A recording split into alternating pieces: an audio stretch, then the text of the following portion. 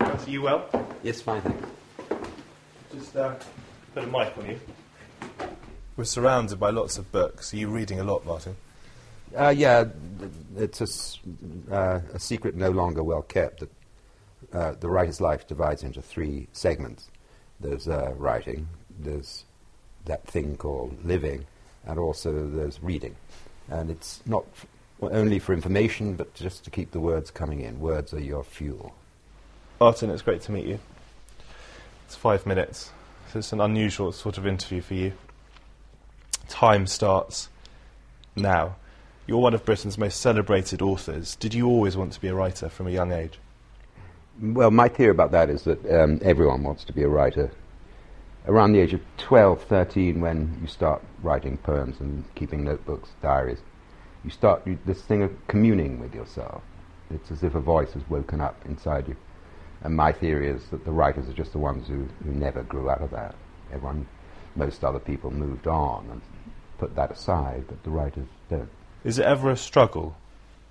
Yeah, it's a much more physical activity than people think. And you can be working away and then come up against something.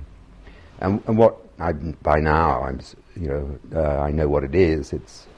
It's that you're running ahead of your unconscious. Sounds more complicated than it is, but what you've got to do really is walk away from your desk, and actually your feet will do it for you. You don't want to go to your desk, so you sit and read. Any head bashing?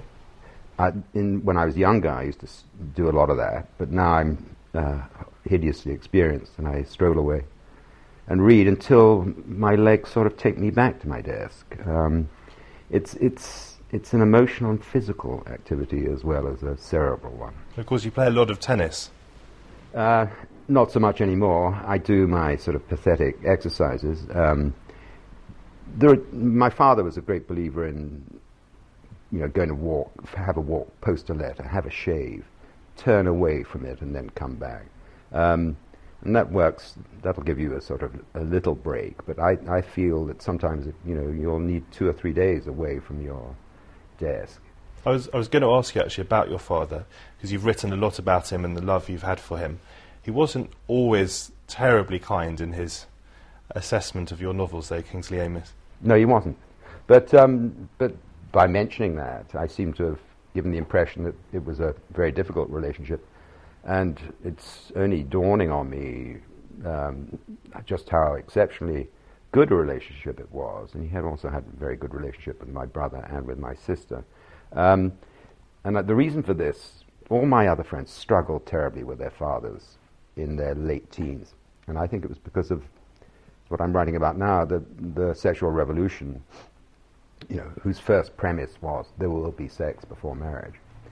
Very bad news to those for whom there wasn't sex without marriage. Shattering news. And there was a lot of tension between fathers and sons to do with that. Never stated, of course, in those terms. But my father had already had that fight with his father and was not going to have it with us. And there was absolutely he was sort of alarmingly permissive, really.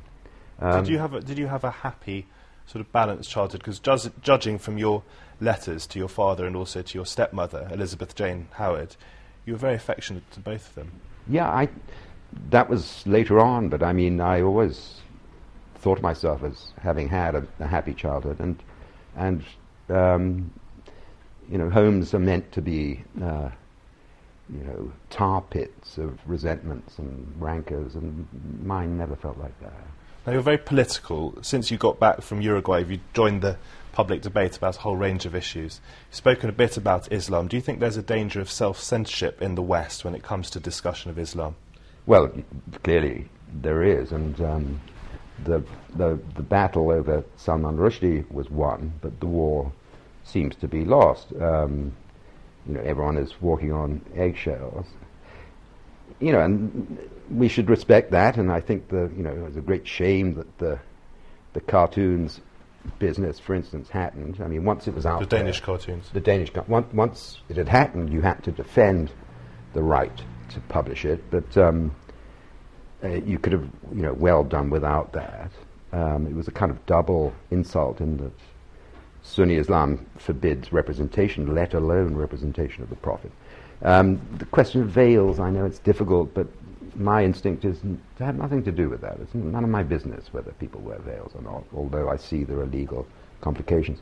But to step back from it, we can see that that religion, and above all, skin color, strangles all freedom of discussion on this question, that the racist card trumps all the others by a great distance, and we're all very inhibited about it. Just a few seconds ago, 5 seconds ago, how excited are you about the Obama presidency? Ecstatically excited. Time is up. It's really nice to meet you.